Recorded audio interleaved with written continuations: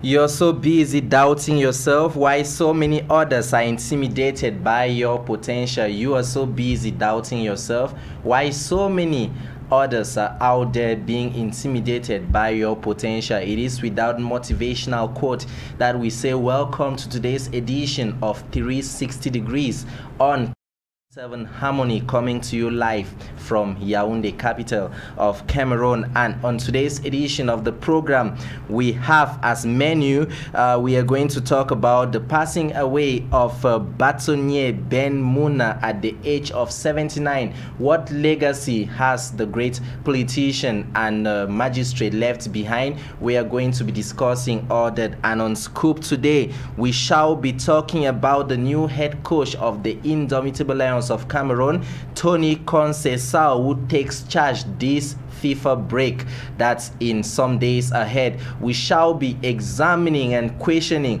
what must have motivated Cameroon's faker foot to pick Antonio Conceição as head coach of the Indomitable Lions of Cameroon. And on Talking Point today, we shall be exploring perspectives, opinions, and challenges with regard to teachers in Cameroon. As we all know, the 5th of October was celebrated as Teachers' Day. That's it for our lineup. After the break, we get rolling.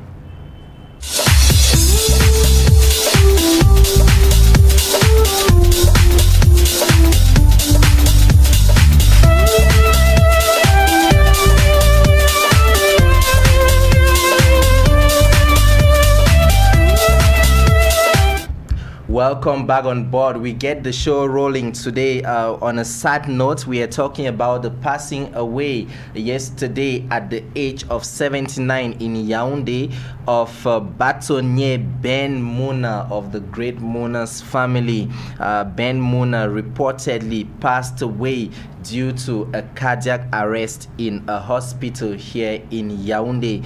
And Ben Mouna, we recall, was 2011 presidential candidate representing the party Alliance of Progressive Forces in Cameroon. And Ben Mouna leaves behind a huge legacy and, of course, so many millions of Cameroonians to mourn him. We recall Ben Mouna was chairperson for the International Anti-Corruption Conference. He was equally co-founder of the most reputable law firm in Cameroon, Adopt Mouna and Mouna, along with his brother Akere Mouna. He was equally former president of Cameroon Bar Association, and he equally served as deputy prosecutor at the International Criminal Tribunal in Rwanda.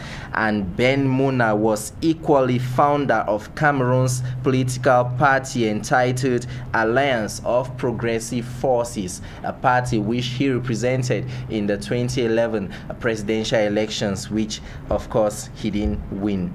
Bâtonnier Mouna has passed away, and today we are observing, giving respect, giving tribute to this great political figure and also this great figure in the legal domain.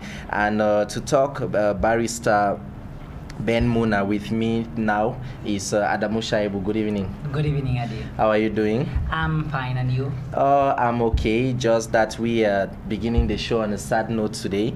So what do you make of such a great personality? How great a loss is that of barrister Ben Mouna? Yes, Adi Divine, is rather unfortunate. We are beginning with a sad note. I mean, something that we're talking about, the loss of a great one.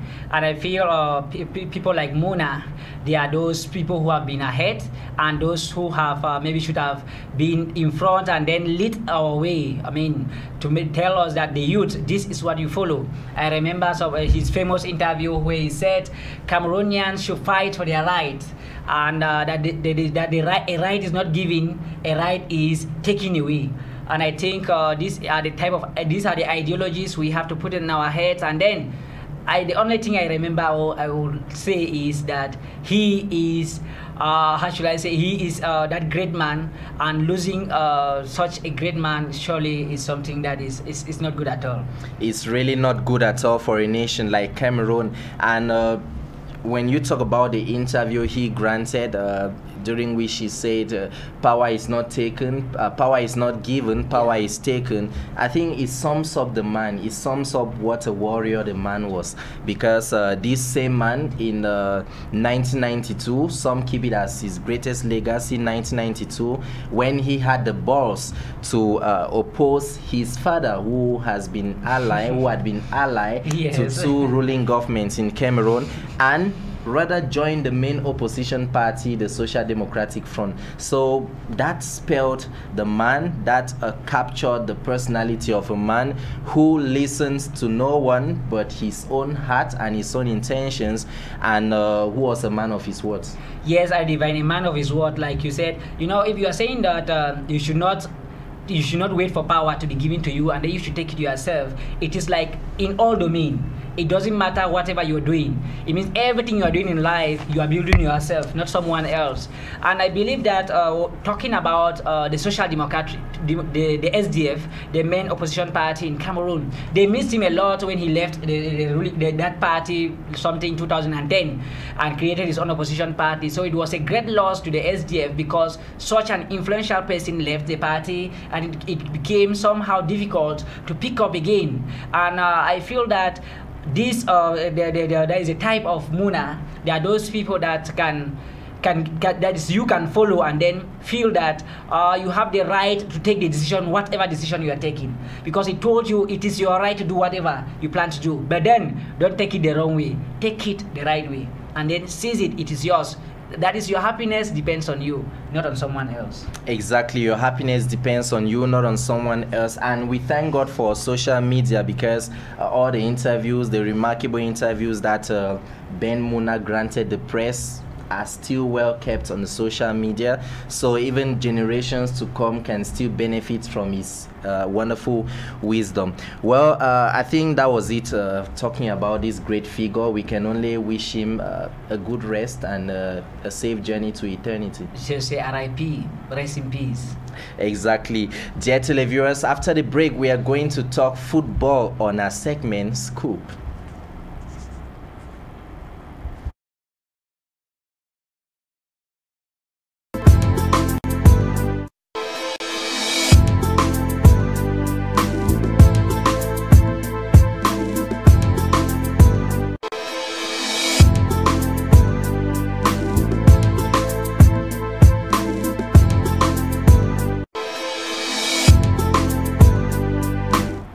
Welcome back on board. It is time for Scoop, and on Scoop today we go football, and we are beginning from home, and where we talk about the new head coach of the Indomitable Lions of Cameroon. We all recall Cameroon was booted out of the last edition of the Africa Cup of Nations in Egypt at the round of 16 in a very dismal way, and following that elimination, head coach Clarence Seedorf and Patrick Kluivert were shown the door, and ever since we have been waiting for a replacement. And just days back, Portuguese-born Antonio Conceição was chosen by Faker Foot to replace Clarence Seedorf, and was given the gargantuan task to prepare the Indomitable Lions of Cameroon for the Africa Cup of Nations 2021 to be staged in Cameroon.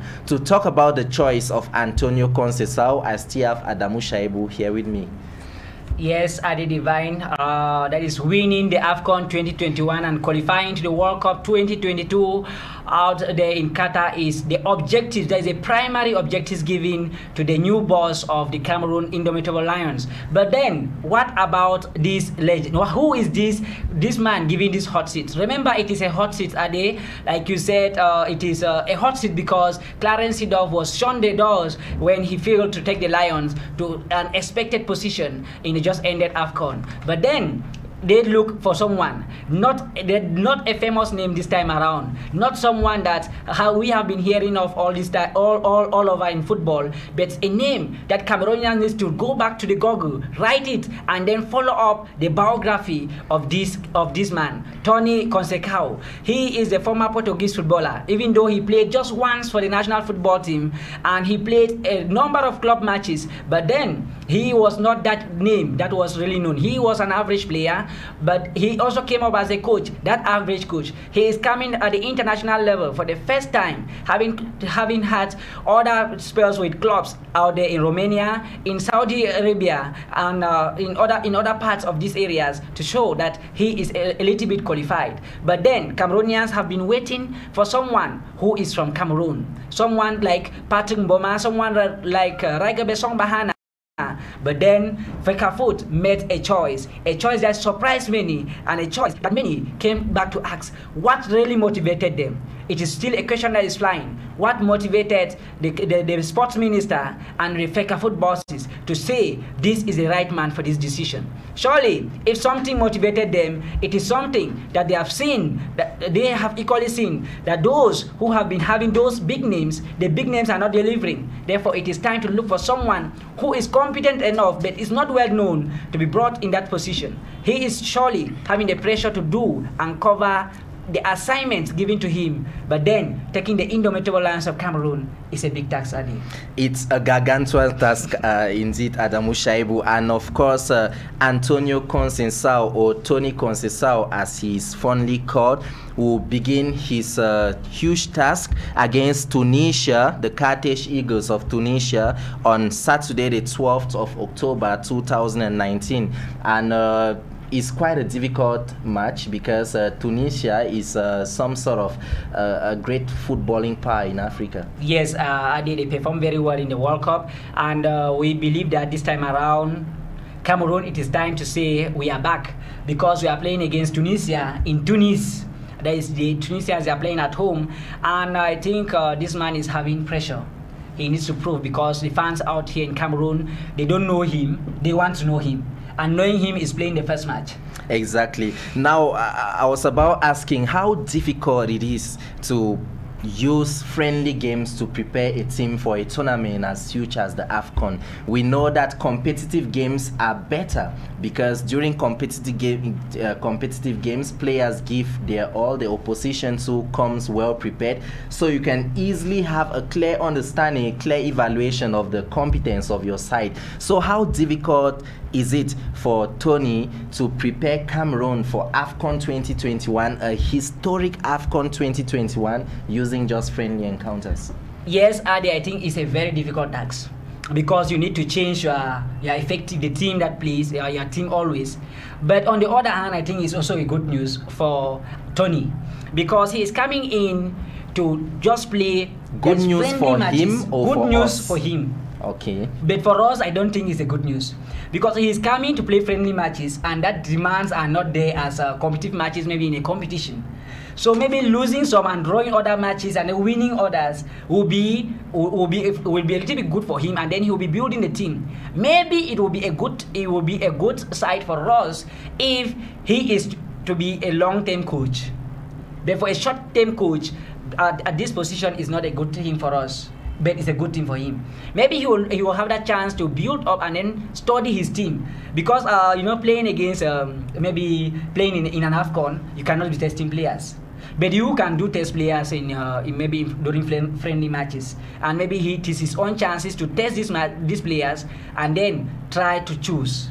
Okay, now before coming back to the same subjects, let's look at other applicants to this very huge job as running the national team of Cameroon. We had Patrick Mboma, who obtained his coaching license back in 2015, but hasn't done much with respect to gaining experience in football, apart from coaching the junior side of Paris FC there in France. And the rest of his time, we all know he has dedicated it to punditry, being on TV to talk about European matches.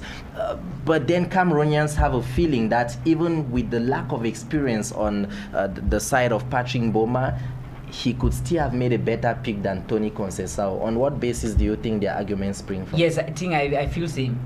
Because Patrick Mboma is a legend in Cameroon. He's a legend in national football team. He's someone who players, first of all, respect. When you feel that Patrick Mboma is your head coach, I think your determination is different. And you equally feel that Patrick Mboma have done a lot of assignments. Maybe he has already printed his name as a legend in football, in Cameroon football. So young players, many young players are looking up to Patrick Mboma. And if they are being coached, maybe if they are trained or coached by Patrick Mboma, they have different determination. You're talking about like the Pep Guardiola, Zinedine Zidane effect. That's what I'm talking about. Maybe Guardiola is a little bit different. Yeah, he is not that legend. Yes. But Zinedine Zidane is a legend in Madrid. And if he's called up by players in Real, they know his famous performance in the year 2000, 2002, 2003, and so on. But I feel that having Mboma will be something great. And they feel that they are being coached by a legend. It's true that you have not seen this for maybe for a long time. But if you look at it very well, I'm not comparing with Zinedine Zidane. He came from a second, maybe from the B team. Yes. He came from the B team. That was playing in the third division. Third division. That was all about his experience as a coach. He came up from there and took the Real Madrid team and won 3 Champions League in 3 years with La Liga. I think that was good. It was not because he's a master, but because he was able to manage the players. Manage the players because he knows the mentality of players, those who play in Bernabeu. Patrick Mboma knows the mentality of those who are playing in Fandena or the Amadou Ahidjo Stadium. He knows what the fans want, and he knows what to do so as to remove the best out of a Cameroonian. Okay. He will know what a Cameroonian can produce. He knows what Cameroonians playing abroad, what they can do, and those at home, what they can do. I think Tony his first assignment is for us to see whether he is able to choose a home base. And Patrick Mboma will not have such a difficulty. So I think, truly I don't know the decision of Fekafu choosing Mboma ahead of, Tony ahead of the likes of Patrick Mboma. But if there should be one, maybe it is about the pay package. I don't know if Mboma was demanding high. I don't know. But I think maybe many Cameroonians were expecting that we should go back to the drawing board. Going back to the drawing board is choosing a Cameroonian. Like Senegal has done, like Algeria has done, and those 2 countries were finalists at the recent AFCON 2019. Yeah, even Nigeria, maybe in the previous years, with Nigeria have been choosing. Yeah, Stephen Keshi, we have Shaibu Amadou, and so on. They brought up the system and then later gave it to the foreigners. Maybe that is what we need. I don't know. Exactly. Now the other applicant was Gus Poyet. Gus Poyet has some degree of experience in Europe, having coached in Italy, having coached in France, having coached in Spain, but we have a feeling that what he demanded, his financial demands were not met. Yes, Ade, like I said, I think majority of these things is about the demands. So if Gus Poyet was supposed to be there, we know Patrick Mboma is surely ahead of that man.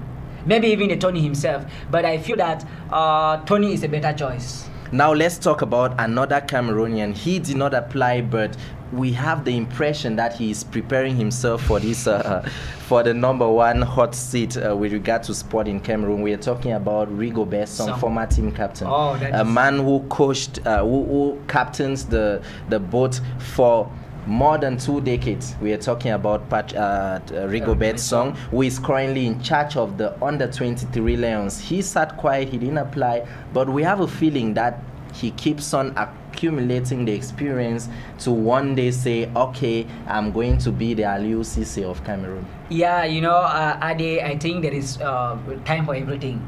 And you know, after the sack of, I always come back to Real Madrid. I don't know.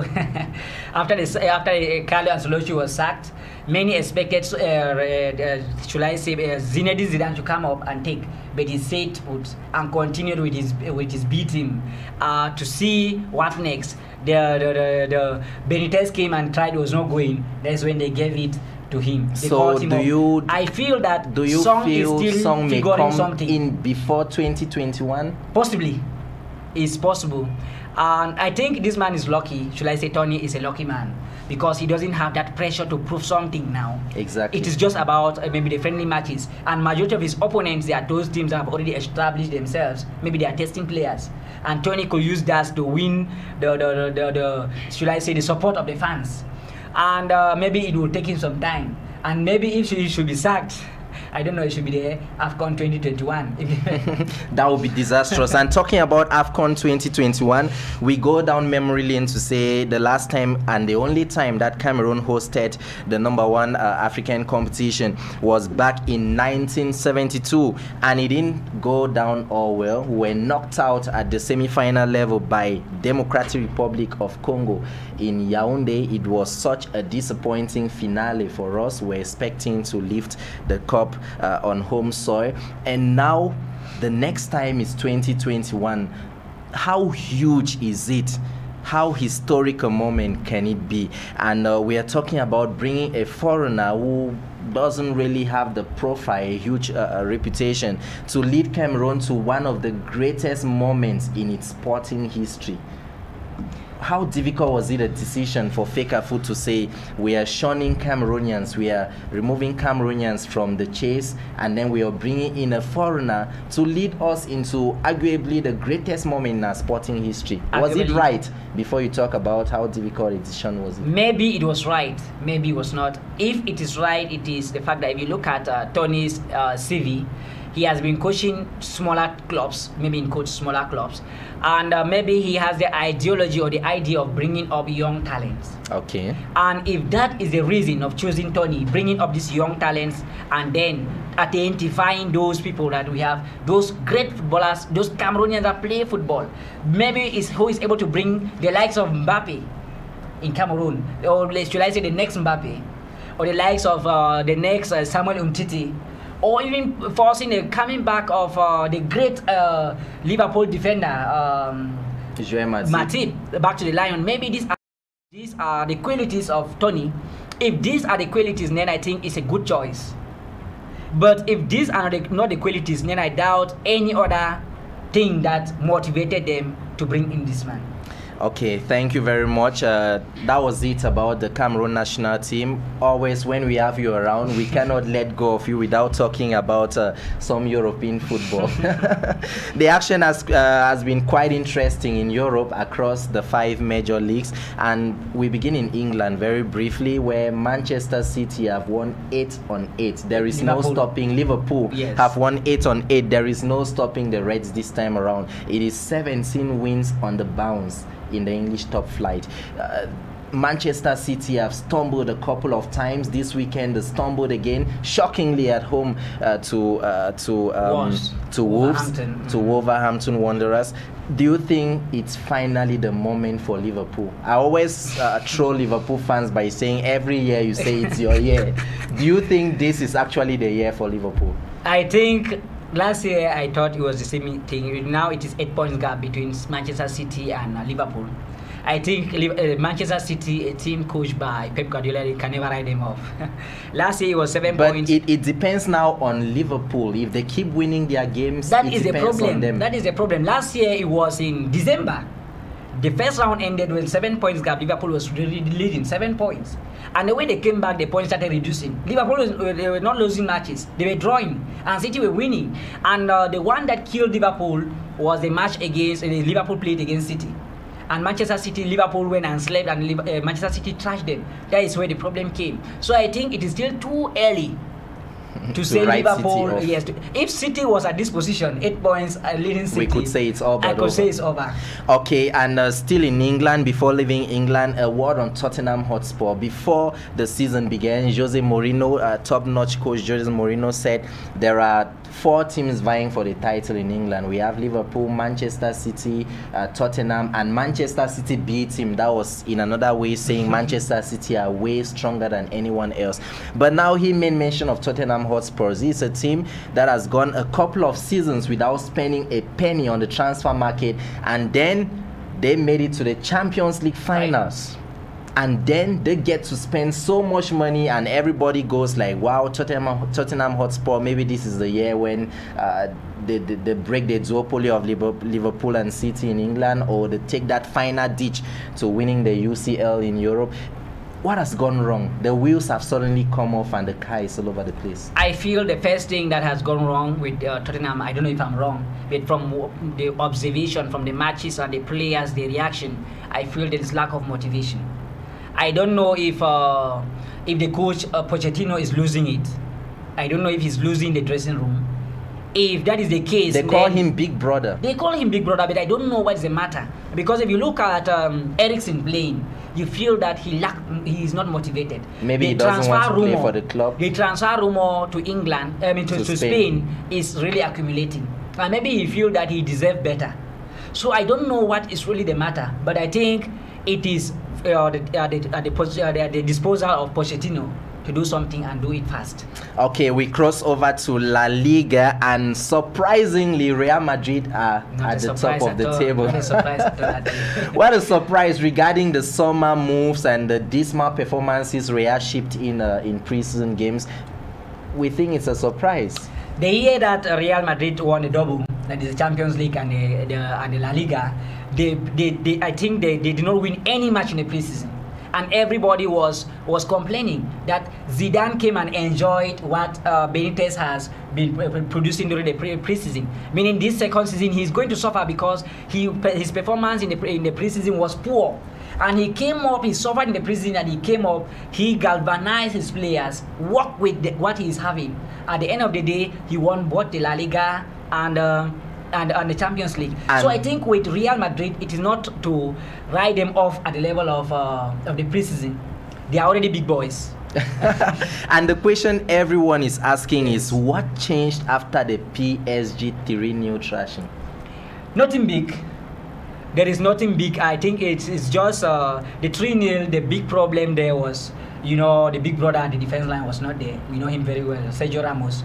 He is a player and at the same time playing the role of a coach, maybe galvanizing players on the pitch. And whenever you don't see Ramos on the pitch, know that there is a problem with Real Madrid. And whenever he's there, they might suffer a defeat, but not that humiliation. So I think whenever he is there, he tries to give them the confidence. Because he's not a player, like I say, he's a leader. He can stop the coach at any time and tell him what you are doing is not right. He can stop the president and say, all these are not good, these moves are not good. We are Real Madrid, this is what we deserve. So I think it is that big elder brother they lack at the defense. That is what gave the chances for Di Maria and co to swim. And finally, Eden Hazard living up to his billing, getting a goal and an assist. Hopefully he continues. But I think, I still say this, Eden Hazard is a good player for Real Madrid, but it was a good move for Real, but I don't think it was a good move for Hazard, because what the fans in Real are expecting are different. 30 plus goals. Yes, but he is not an out-and-out goal scorer like a Ronaldo. He won't get you 30 goals. But they expect the performance of Luka Modric, someone who can give assists and maybe score 10 and then perform week in, week out. We know the Hazard, we know very well in Chelsea, in Premier League. He performed for a single season and sleep for 2 seasons. So maybe it is his chance to wake up and work. But I think it's a good move for Real, but not a good move for Hazard. That's a technical one. Thank you so much, Adamu Shaibu, for taking us through the world of football. You're welcome, Adi. And hopefully next week we get to talk about Serie A, the French League, and so many things to talk about in Europe, and of course the UEFA Champions League, which has begun already. Exactly, inshallah. It's always a pleasure to be here with you. Exactly, the pleasure is always ours, and the pleasure is yours too, who are watching us right now from our studios in Tekase here in Yaoundé. And if you're just coming back from work, we say welcome, and for those on the dinner table, we say bon appetit. After the break, we unveil our talking point.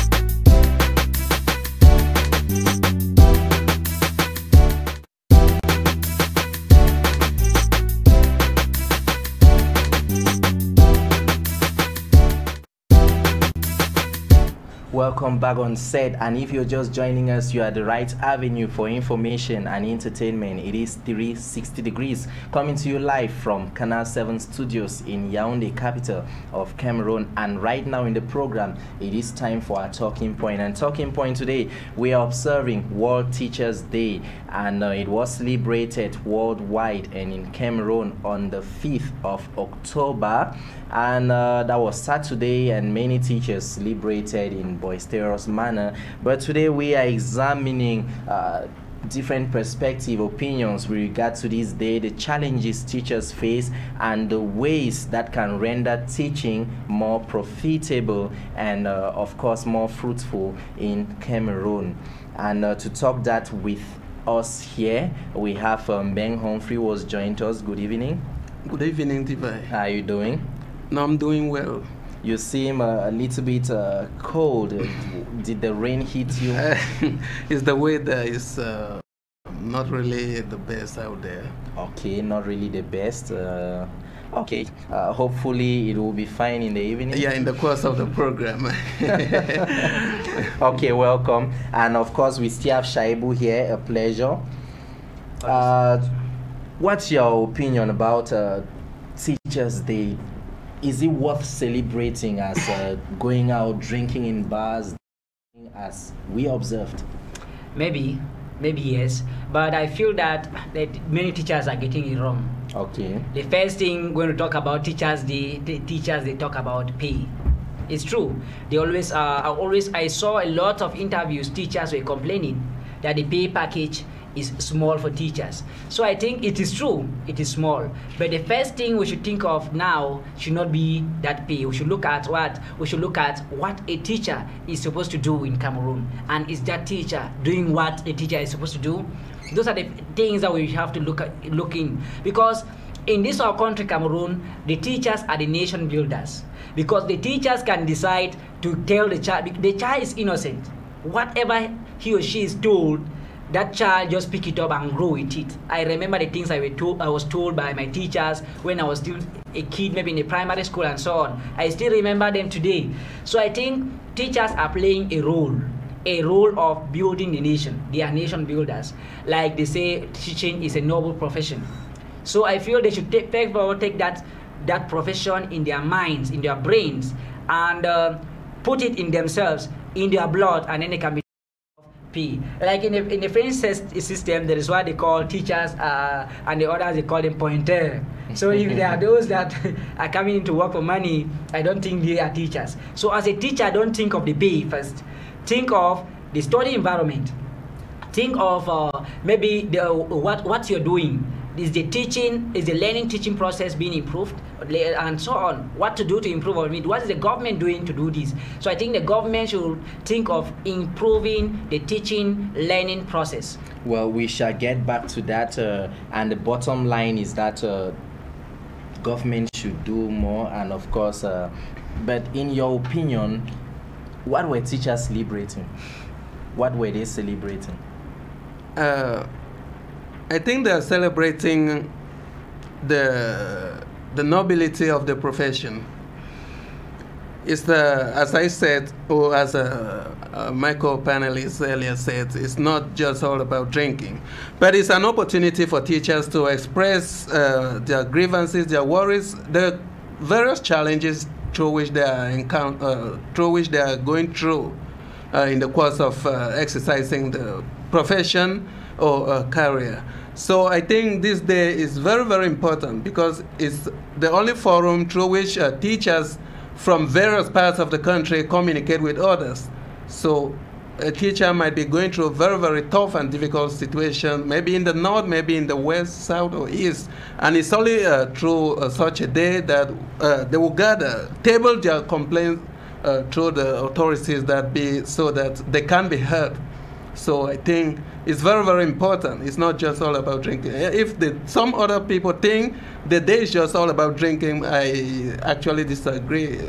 And even you want to drink, you have to drink responsibly. You don't just have to desecrate the profession. As I earlier said, it's a very noble profession.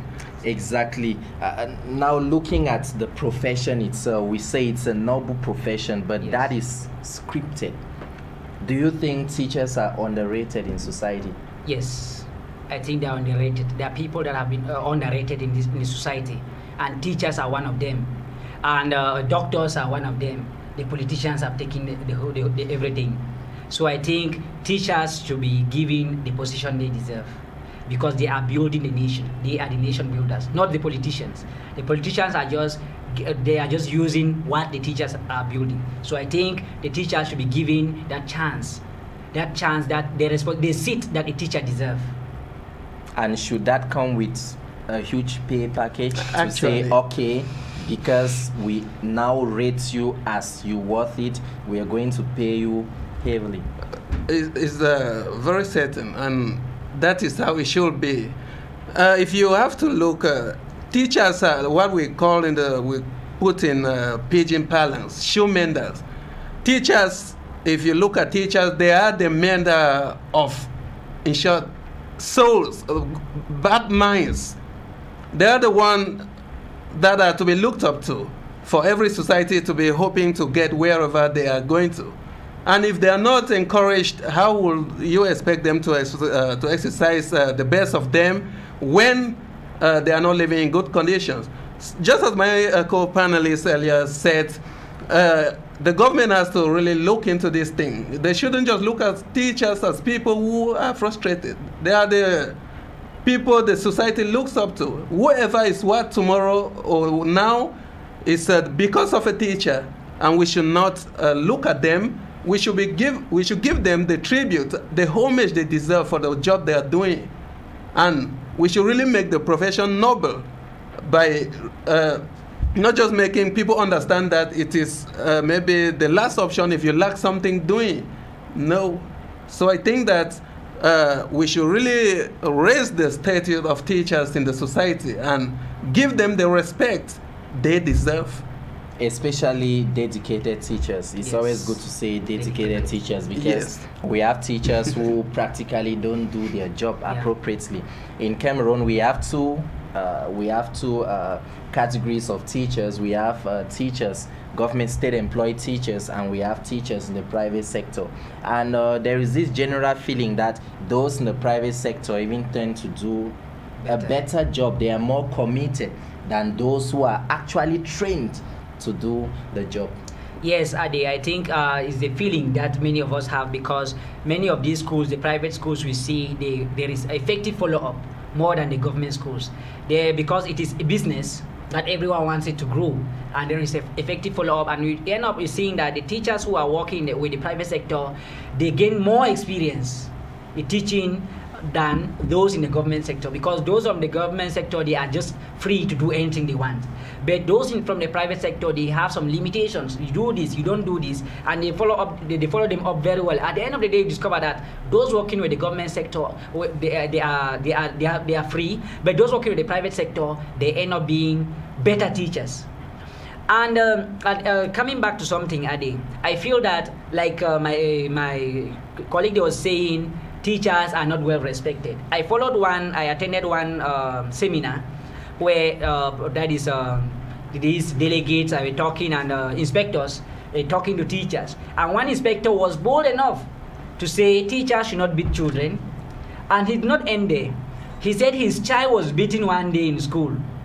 He moved. He took his car and went to that school, warned that teacher that why should you must you beat my child, and that the day you try to beat my child again, you'll be in prison. So you see, this thing is happening. It is happening. But remember that the teacher did not leave his or her own house in the morning, pay a taxi to go and beat your child and then come back. The teacher is teaching your child, and maybe your child is not following up. And when we asked him what happened, he said because the child did not do assignments. And if a teacher is beating your child because your child did not do assignment, and you lock him up because maybe you are a politician or something, you are already losing it, because you are already telling your child that you my child, you are more important than the teacher. And simply because you are the son of a politician, you can do whatever you want. You do your assignments or you don't do them, you write or you fail. Because he told the teacher that if my child fails, I'm the one responsible, not you, the teacher. So such things, I think we should ignore them, and we should be good, should I say good people, and then we should be responsible enough. If you have to do something, be responsible and think that what this teacher is doing is building up the nation, building up the children, and then correcting their mistakes, rather than saying that I should be the one correcting the mistakes, and if my child feels it's not your problem, it's not your responsibility as a teacher. So I think we are losing it. We should give the teacher the position the teacher deserves. Exactly, we should give the teacher the position he or she deserves. Now, what role does teaching play in the growth of a nation, in the moral growth of a nation? I think teaching as a moral profession, it has a very significant role to play. It's any type of society we have, what we have to do is it's all about the type of teaching the child receives from the teachers that be. And we should not miss it. When we are talking about teachers, we are not only maybe limited only those in school. Teaching is in various dimensions. So whatever is mirrored of a society is based on the type of teaching a child maybe is given. So I think that if the children are given the moral education, the moral teachings on what they deserve, that you have to respect that as a child. You have to be humble. You have to, when you're passing around, you have to greet an elder. I think it's going to be something very good and give a moral hope to the society. I think that's what I can say. We all have been through school. Who to you is that perfect teacher? I'm not asking, so you speak from the perspective of professionalism, yes. But as a student, having been through so many classrooms, who to you is that perfect teacher? I think a good teacher is someone who follow up a weak student and then evaluate him or herself by the amelioration of that weak student. Maybe a student who is not catching up and the student begins to catch up, you say, wow, I'm a good teacher. You don't evaluate by yourself by maybe saying that you have intelligent students in your class, because they're always intelligent students. How to make sure that the weak students come up and at least increase and they keep on improving on what they are doing. So I think that is the level that we evaluate good teachers. But how difficult is doing that in the Cameroonian context nowadays, when we find classrooms with over 100 students, some don't even have where to sit? That is very, very difficult and very, very complicated. And if you see the classroom situation, there are so many students in the class, more than 30. To manage the class is very, very difficult. And maybe identify the weak student will take you a longer time, a very long time to identify the weak students, and then begin to follow them up. So in Cameroon, there is that problem, like you said, there is that problem. But a good teacher will still look for an alternative. That is right, or at least try to impart something in, even if it's just one. Good. When you go in, the first thing you try to tell the students what is good for them, so that tomorrow if you are not there, they will do it. But if you try to just beat them if they are doing something wrong, tomorrow when you are not there, they will be the first to run and then do this thing because you are not around. So try to tell them that it is their future they are building, and then give something in their brains so that as they are growing up, they are conscious that what they are doing is this is what is good for them. And so that even if you are not there tomorrow, they can think and then say, no, this is good and let's do it. Well, rightfully said. Okay, who to you is that good teacher based on your experience in the classrooms? A good teacher is one who is humble. I'm not saying some teachers are arrogant. Humble in the sense that the teacher is ready and willing to entertain a question from students. No matter how foolish the question is, try to direct the student on how to go about it. You don't just tell a student that, or a child that, maybe just tell a student to keep quiet because he asks a particular type of question. There is something which must have motivated the student to ask that question. So you should equally embrace humility in the course of the profession. I think that's the best type of teacher, one who is humble and is ready to entertain a question, whether it's a child or whoever comes up to he or she to ask a question for direction or for whatever. Okay, we have been talking so much about maybe the basic educational milieu and the secondary educational milieu. Let's take it now to the higher educational milieu, the university system. Lecturers are equally teachers. Yes. Do you think with the unavailability of research tools and libraries and all whatnot that has to power university education, lecturers have to do more than they are doing? I'm talking based on observation and even experience, where we find lecturers who come to class and do basically nothing. Some just give out their scheme of work and that's all, and they don't take time to really teach. Lecturers are no longer teachers. Do you think due to the system and unavailability of the, libraries and maybe research tools, they should do more? Yes, I think I'll take more of here the state universities we have around. I think the main thing that is disturbing here is because we feel that at a particular level we have attained something and then we have nothing to prove. At some point that some lecturers have to prove themselves that they are good lecturers. There are others who have already attained a certain level that they don't need to prove themselves. So whatever they are doing is good, is okay, because they don't think that they will be disproved somewhere.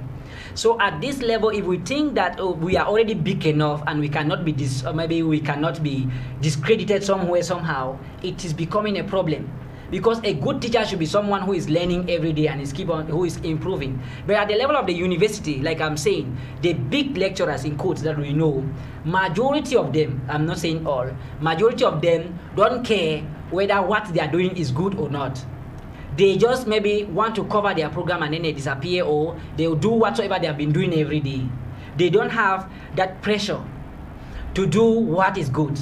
They just do what is good depending on them, and then they cover whatsoever they want to cover. They don't think they have an assignment to do something and that they must do it. I think that is the main thing we have, the problem of having attained where you wanted to attain and you don't feel you have any pressure to improve. And many of them feel they are untouchables. Yes. There's no one who can directly influence their paper page or whatsoever. Your opinion? It's very true. It's an experience I've had in the university, that you even go to call a lecturer or you ask a lecturer whether will you be in class or will you be coming. The lecturer tells you, who are you?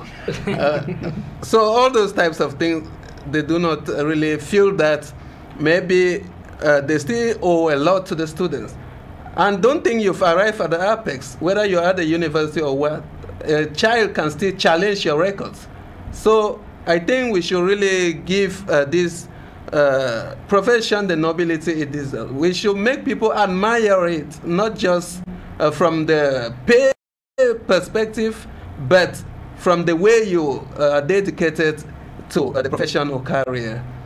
Okay, Teachers Day 2019 is coming at a time when popular investigative Ghanaian journalist Anas has worked in collaboration with the British broadcasting media, the BBC, to carry out a secret investigation and expose lecturers who have been demanding sex from female students in exchange for marks. And today, the documentary was aired for the first time, and it has received huge attention. And of course, there have been thousands of reactions, and of course, the first, I can say the first predators have been made known to the public. We have 2 Ghanaian lecturers who have been exposed already, and these lecturers demand sex from female students. You find a lecturer who is married molesting a female student, and in such cases, as it is explained, when these students don't yield to those demands, they nail the students. So it's really a serious problem. Yes, Adi, it's a very big problem. I think in fact, all over the world, I don't think there is a country that is safe.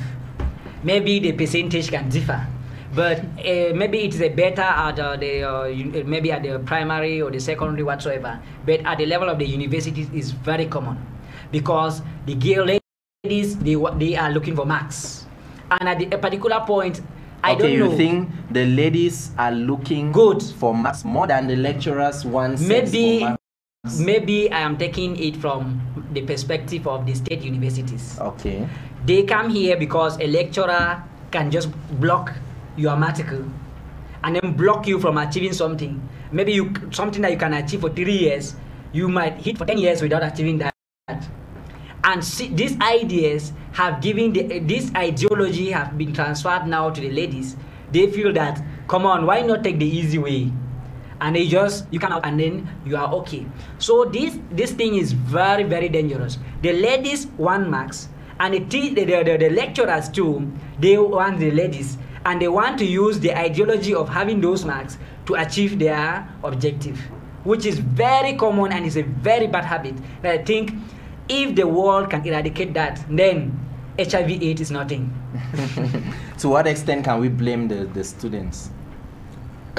We can only blame them in the sense that there are some students who deliberately boycott classes, boycott examinations, just to get to the teachers after indirectly seduce them in the, maybe saying they never wrote or whatever. Those are some of the things. I think not only the lecturers, not all the lecturers who fall into those things do that willingly, but the behavior of the students too is what I've been noticing. You see students who don't attend classes, who don't come to school, they know that at the end, I have somebody around, I have somebody, and he already has, the lady already believes that the body is already a resource for her. Yes. Exactly. That can, yeah.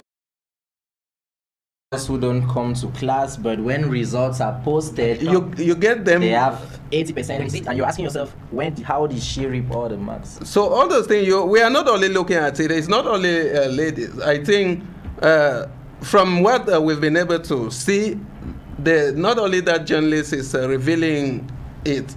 Those are things that were long revealed in books written by even Cameroonians. If you have to look like a book written by across the Mongolo, the situation of Ngwe when he repeats the university for several years is as a result of a conflict he has over a lady with a lecturer, and all those things you see coming into,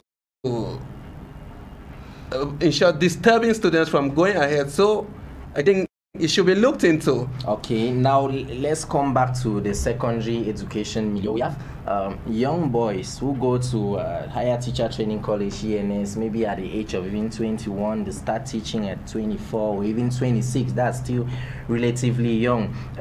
They are not married, most of them live in celibacy. Is it wrong for them to look at an upper six or lower six girl to say, okay, you could be my future madam? Is it wrong to do that? No, maybe if you are coming from the perspective you want her to be your wife, that is different. You first of all, if you are truly in need of her to be your wife, the first thing is what is the classification, or maybe what is the criteria for your future wife? Obviously, it's someone who is honest, someone who is cool, and then someone who should achieve that. Maybe the results, and then continue. You know, if you start disturbing her at that level, then you know that you are either maybe fooling yourself, or you are trying to fool the lady. So I think at this level is the lady to sit and then focus on her education, and then it is her chance to tell you, because at the lower seat, or maybe it's true that we still have kids there, but they will tell you that maybe see you after advanced level. Yes. After advanced level, you come on and see me. So don't start chasing that lady when she's still in lower seat or in upper seat.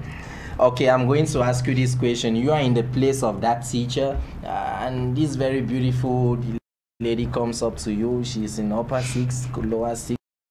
What's your first reaction? I think it's not only the teacher.